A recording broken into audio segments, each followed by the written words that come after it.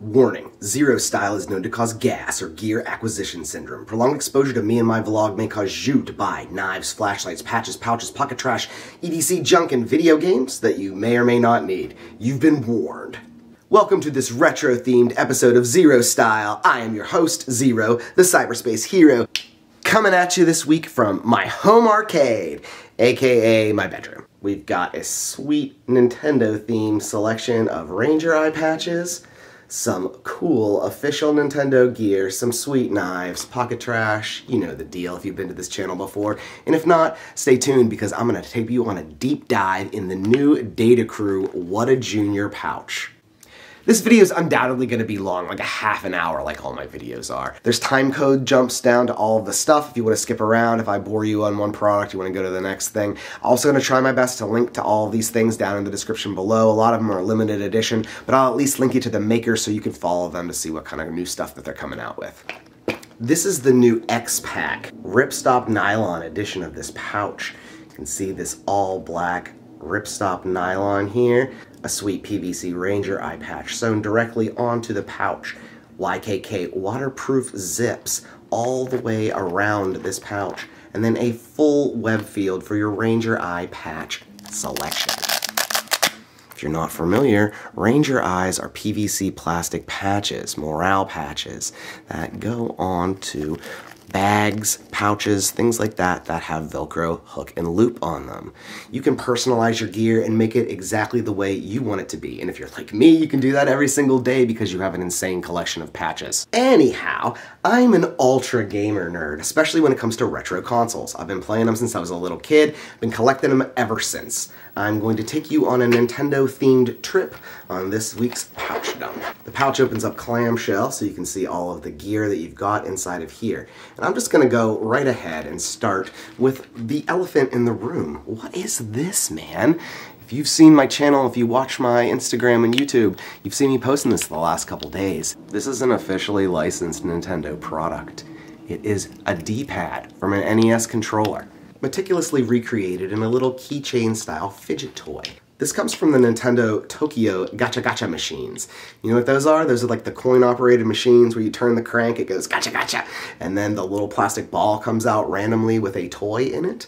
Yeah, Nintendo made a whole series of these with the North American Nintendo NES and the Famicom versions of these. 3 different ones, a D-pad, the start select, and then the A-B buttons. As a fighting game fiend, I definitely thought the D-pad was the way to go. And you know, I've always kind of wanted to just make my logo be the Nintendo D-pad X for Zero.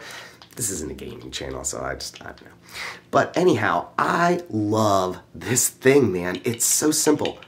It's got a little click to it, but you can make it quieter if you don't hit it hard. But like, you can make this thing make some noises, even though it's just got the rubber dome membrane of an old school keyboard basically inside of it. There's a teeny tiny little spot here that you could put some micro cord, or as I'm going to do right here, it comes with like a little ball chain necklace style. I have 2 beads on here, both of these. One's from Etsy, and then the other is from OEG EDC. I kind of thought it looked like a Mario ghost chasing Mario. I don't know. I don't really love putting a lanyard on this thing, honestly. I think it's much better form factor where just have it like this. When you have the lanyard on it, you can't do this move, and I really enjoy just spinning it like this. This is it's satisfying. It's simple. There's not much to it. It's just a little Nintendo controller D-pad.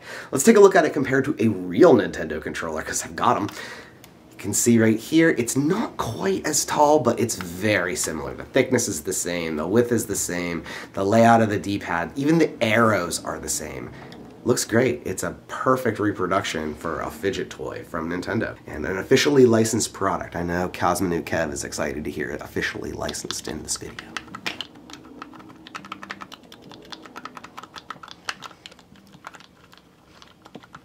When I saw the new Accessorize Me Whiteout video, I was like, oh, Vince beat me to the punch on another cool fidget toy again. But his is a aftermarket product, not the officially licensed Nintendo product. Gotcha, gotcha. But yeah, back here in the pouch, this guy just fits right here in the back side of the What a Junior. There's another pocket here on the back that I'm not utilizing because this thing's pretty thick on its own. Over here on the other side, we've got this nice stretchy webbing. See how nice this stretches? This allows you to change whatever you have in here. It could be a little flashlight like this or a big knife, and it'll just change to whatever form factor that you need it to. Like one of my favorite knives, the damneddesigns Djinn. This is the full blackwashed titanium edition of the Djinn. It is a nice little 3.5 fingered knife. Put a lanyard bead like this one from Justin Coke and Plague. This is a resin glow-in-the-dark Sacred Terror skull bead. See if I can get a little bit of glow biz going for you in broad daylight. Beautiful aqua glow, sort of teal color on this bead. To help you index the knife in the night, if it comes to that. Take a look at the pocket clip here. Nice milled metal. It's not super deep, but it's very high. You can see the liner lock on this guy. Beautiful blade profile. We've got really aggressive jimping for the harpoon grind here on the top. The backside here, you can see where the lanyard tube and backspacer are. On this knife, I actually opted to just put the lanyard through one side of the tube. I actually think that it makes the knife lay a little bit better. It's a little thinner. It doesn't have to stick out all the way. I think it works out better to just use one side. Some frame locks work like this, some don't. This one does. This is a front flipper. You can see the front flipper tab here on the front. You can deploy this a myriad of different ways. You can use your thumb.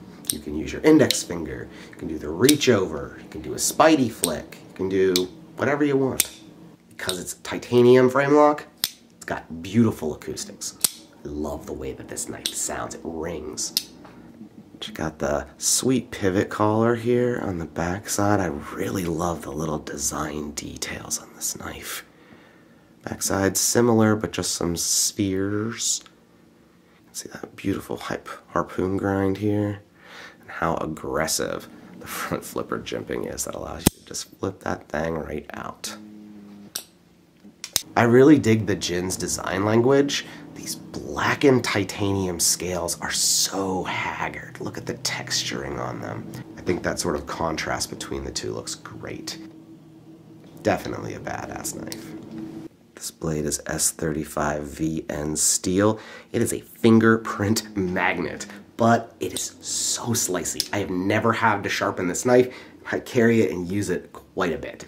The damneddesigns Djinn, one of my favorite knives. I'm going for the Nintendo black and gray aesthetic, I guess. You see right here, the little stretchy webbing. If you put it in here, the pocket clip is gonna wanna try and sit here.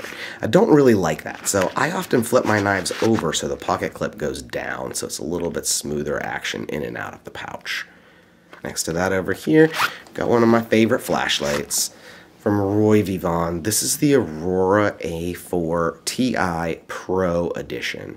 Got that coupled up with a little Sacred Terror skull bead collab from Plague and Justin Coke in titanium. This is a 650 lumen USB-C light, just slightly bigger than a AAA battery. What's really cool about this light is it's got one button on it and it goes right to turbo when you hold it, let go, and it'll turn right off. Double tap it and it'll go into memory mode. Yeah, I didn't read the directions because it doesn't actually come with them. You have to get on the internet and look them up and read the directions, but turns out that this flashlight actually has memory mode, so you can have it remember, I want this to go on medium or moonlight or something else besides turbo, which was my biggest gripe with this flashlight. So knowing that it has some memory mode and I'm actually able to make this go immediately on double tap to not the brightest lumens is great, because I feel like the highest lumen output of this thing is just too floody for direct up close and personal action. Being able to just immediately double tap into moonlight is what I like the most, but I think medium works pretty well, and that's what I've had it on recently. You can see the Cree XPL LED with the orange peel pattern all around it. That's actually what makes this the pro version of this flashlight. That little bit of orange peeling on the inside makes the light a lot floodier and just sort of spills out. Even though it's not more lumens, it just makes it go a little bit further. And it works out really well. You can see the full titanium shell of this thing just glistening. I love the little design aesthetics on the edges. It's a very well thought out and well designed flashlight. Because it is rechargeable USB-C, you don't have to buy batteries. You just gotta remember to charge it. And since it's USB-C like everything else these days, it's very easy for you to charge it up. Back here in the back, I've got 2 cards this week. I decided to put my Blockbuster and Exchange cards, that are placeholders that I always use for my ID and debit card, in the back of this pouch this week to show you that you totally can use this pouch as a wallet. There's a bunch of different ways that you're able to pull a card in and out of this. You can put it behind the other items on either side internally, as well as using this zippered pocket on the back side. I think the pocket on the back is a little trickier, but it's totally doable, especially if you only carry 2 cards. So let's dial up some X-Band and get some games going here, huh? Let's party like it's 1999. So that's the internals of the pouch. This thing just zips all the way around clamshell very nicely. It's got this little bit of stretchy stuff here on the back. This allows you to hook this onto a carabiner or a loop if you wanted to put this in a bag or attach it to the inside or the outside of another bag. Very utilitarian if you're into that kind of thing. But you do gotta note that that means that here on the inside of this is potentially open. It's very small. Can you see how tight this is here? But you can get your finger to come out between that little tiny gap there if you don't take care. So if you put stuff inside of it, make sure you have them secured within all of your dividers and all of your sections to make sure your stuff doesn't fall out. But I don't carry screws or anything like that in a pouch that would make them fall out. So not something I worry about, but just letting you know. Taking a peek at the patches this week, we've got a couple of Castle Grayscales here. We've got the Game Over DMG in yellow and the red CXG Game Boy cartridge. A little bit of RE Club JRW Gear collab, some Tactical Outfitters blue shell, Toxic Patchco's glow in the dark Big Boo, and from the Hiromitsu Creative Collective, we got this sweet Mega Man. Flipping it out to the inside, more Ranger Eyes from Castle Grayscale, the NES controller set. The Hiromitsu Creative Collective, the Lights in Their Eyes Mega Man, a Tactical Outfitters Superstar, and the Smash Brothers Gear, or monochromatic trashed Toad, to round off that Nintendo-themed patch setup. Wait a second. There is another pouch. This one's from ZeroFeud. This is my super dirty ZFCUP size A, the big boy. And I've got 4 patches here. The collab Weirdo Warios from Smash Brothers Gear and Future Relic Knives. Which one is your favorite? You like the grayscale? Tripping Out Blue?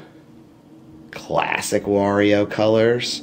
Or this sort of Genji guy down here? Comment down below your favorite Wario. This pouch has got a little PVC bead, also from our friend over on Etsy who made the Mario bead from earlier. It's a cool little controller. Inside the Weirdo Wario pouch is my current favorite retro game handheld console. This is the Ambernic rg35xx, which I will be referring to as the Double X, running Garlic OS. This is custom firmware that is designed specifically for this device. The device has a 1.6 GHz quad-core processor, as well as a dedicated GPU and 256 megabytes of DDR3 RAM. That gives you enough power to play all of the 4th gen retro consoles, including some of the 5th gens beyond that, like PlayStation 1. This is very much the form factor of a Game Boy Pocket. I mean, it is so Game Boy Pocket inspired, it's unbelievable. But here on the back, where the cartridge would normally be, this new modern day device has 4 very nice shoulder buttons. The newer version, they are angled and more ergonomic, but I don't find myself playing a ton of shouldered button games where I need all 4, so I'm not bothered by that much. We can take a look at all of the game consoles I have installed right now between the arcade, NES, Game Boy, Game Boy Advance, TurboGrafx, Neo Geo, Sega, Game Boy Color, Virtualboy, Sega CD, PlayStation 1. So we're doing a Nintendo thing. Let's go with NES.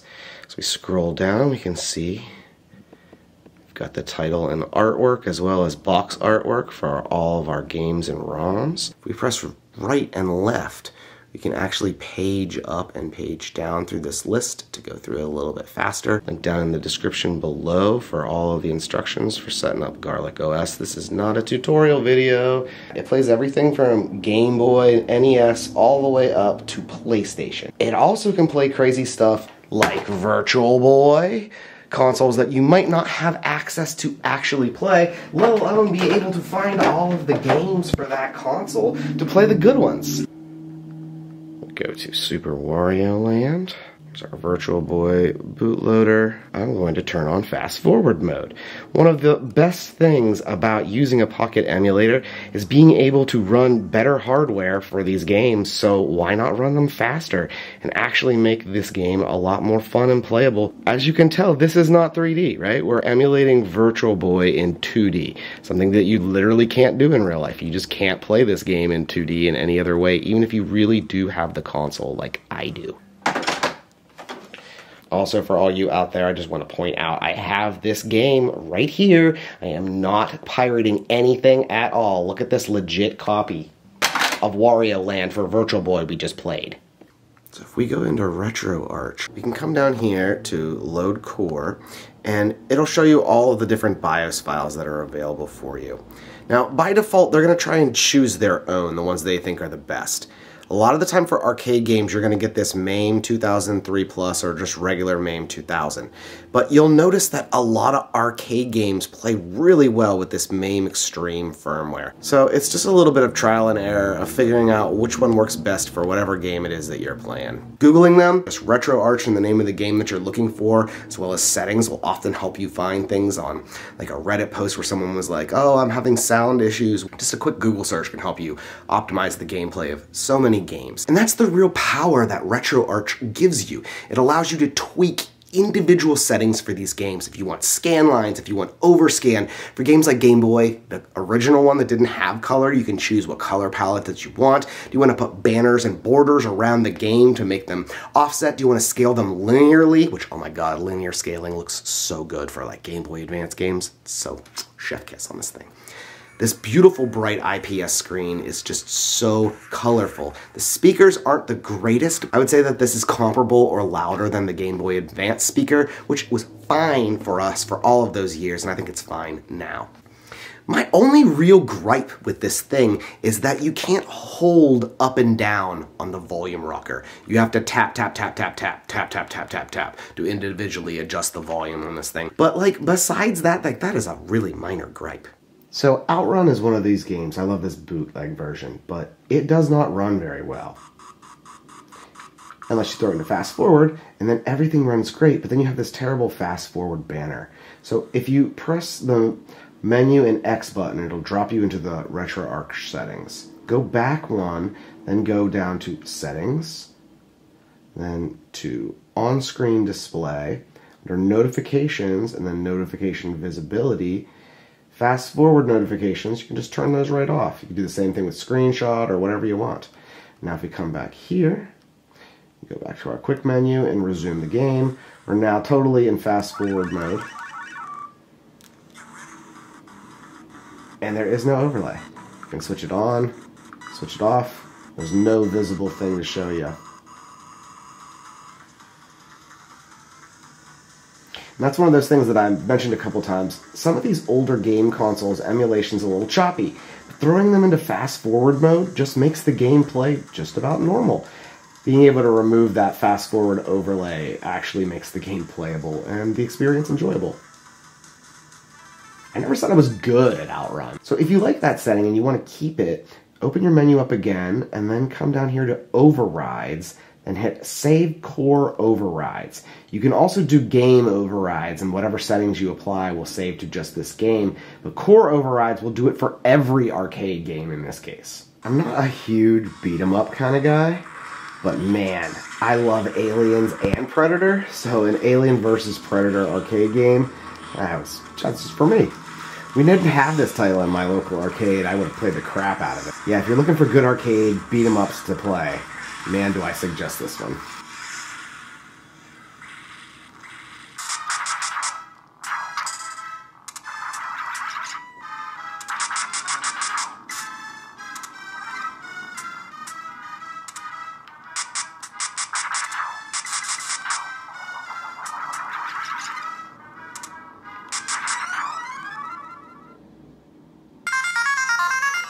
Neo Geo.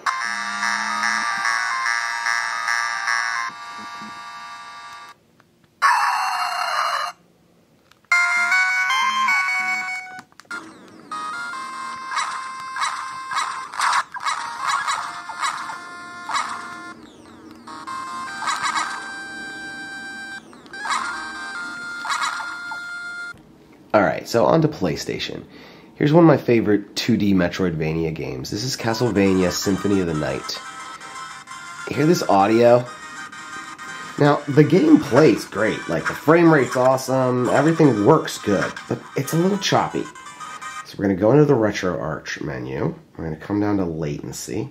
We're going to choose the audio latency. We're going to press right and just go all the way down to the absolute highest that we can do. We are going to make sure that frame delay is off, polling behavior is normal, and then I think I already have this, but under core options, audio, yep, make sure reverb, sound interpolation, and CD audio are off, and then just make sure that XA decoding is turned on, or there'll be no audio at all. And then we're just going to resume. How much better does that sound? It does still crack, but it's less frequent. Doesn't affect gameplay. And, you know, you can just turn CD audio completely off and DA decoding and just play the game with sound effects and no background score. Well, what fun is that? Also, if you like Metroidvania games and you've not played Castlevania Symphony of the Night, this is like my favorite PlayStation 1 game, just period. The bosses, the enemies, the upgrades, the fact that this game basically has like an RPG element to it, it's an amazing title if you've never played it. I highly suggest it. I'm a RPG fan, and you know I'm going to be playing Chrono Trigger on Super Nintendo on this thing. And it's one of those games that, as a retro collector, I'll tell you, the carts are just so insanely expensive. There's no way regular people are going to be expected to pay the price to actually play this game. So emulation's really the only choice that you got. Battles in RPGs, man, fast forward just makes the game so much easier and fun to play. Because all these animations, taking your turns, and all the time that's going to take, it's just so much faster. Especially when they gotta sing about the silver points that they give you every single time. Alright, it's time for the showdown. Super Nintendo Killer Instinct, one of my all-time favorite games. Oh, wait a second, I was already playing this, I gotta restart it.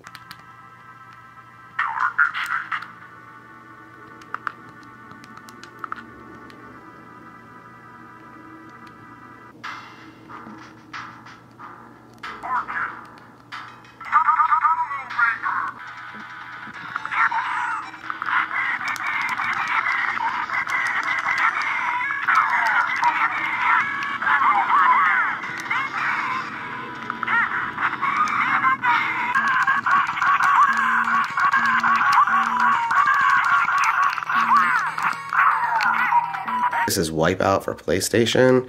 Just quickly pick whatever. Oh yeah, I'm the best Wipeout player ever.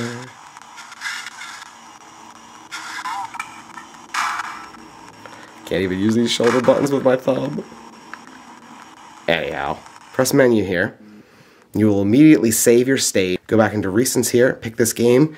We're immediately going to pop right back where we were in our save state, right in the middle of this terrible race that I was doing. That is one of my favorite Garlic OS features, is as soon as you press this menu button to quit a game, save state happens right away. Perfect. Also, I suggest turning off what they call incremental save states. That means every time you save, it'll save it, save file 1, save file 2, save file 3. It's not that it's a big amount of data to have multiple save files taking up space on this. Sometimes it's hard for you to remember what save file you're going to use. If you switch emulator cores to another one, you're like, oh, was that 15? Was it 36? I can't remember. And it's just a bunch of trial and error trying to find your right save file, which if you only use one, that's not a problem you got to worry about. Alright, I think that's enough playing the Double X. So I used the larger size ZFCUP as a game case. This console fits the footprint of this case absolutely perfectly. There's a little bit of padding to it, especially when you got patches on the outside.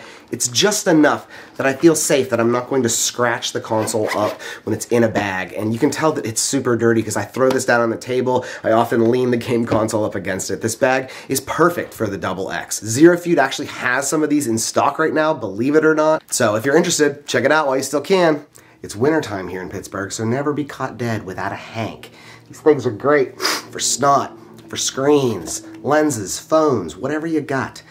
This is a great utilitarian tool for keeping stuff in order. This is a lovely Super Mario World print fabric one from my buddies over at Damn Hanks.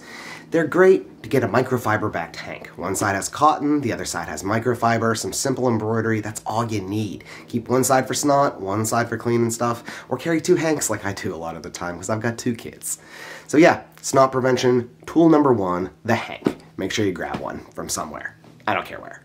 If you're interested in grabbing yourself a Wario Jr. or any of the other wonderful nostalgia broker products over there at datacrew.la, use my discount code XERO15. Gets you 15% off your entire order. Just a little thanks from me to you to being a viewer here of my channel. Well, that is the Pouch Snoop episode for this week. I hope you enjoyed it. If you did, give me a like. It's the free social currency here on YouTube. Click these boxes appearing around my face as I do this outro if you want to check out more of my videos right now. And if no one has told you today, you are a totally radical person who deserves love and praise just like everybody else in this world. Get out there today, have some fun, play some retro video games. They're fun, and have yourselves a great day. I'll see you in the next one. Later on.